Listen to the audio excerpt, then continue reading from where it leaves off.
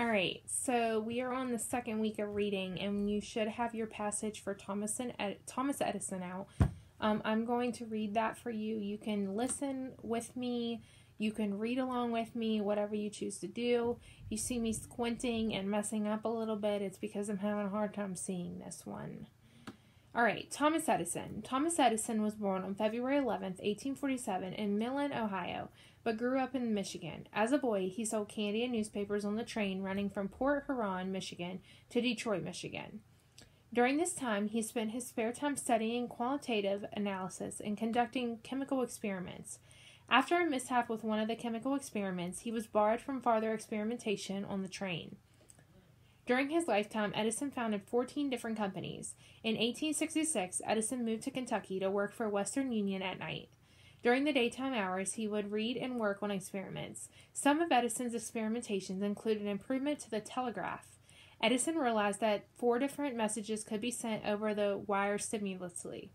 In 1874, Edison sold the rights to the quadruplex telegraph to Western Union for $10,000. Between 1877 and 1878, Edison invented the phonograph as well as the carbon microphone. The carbon microphone was used in telephones along with the bell receiver until the 1980s. After the completion of these inventions, Edison began his work with electrical illumination.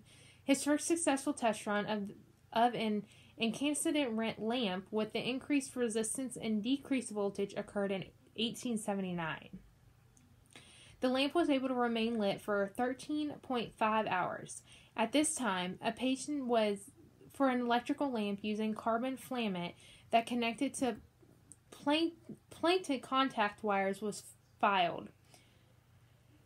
Shortly after he filed for the patent, he realized that carbon bamboo filament would last more than 1,200 hours. In 1878, Edison formed the Edison Electrical Company.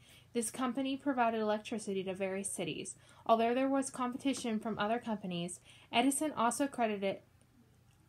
is also credited with inventing fluoroscopy. He found that using calcium tungstate fluoroscopy screens provided a much better X-ray picture than the previous used barium plantosilicide, I think I pronounced that right, screens. Additionally, he is credited fully or partially with the inventions of the two-way telegraph and the kinetograph for motion pictures.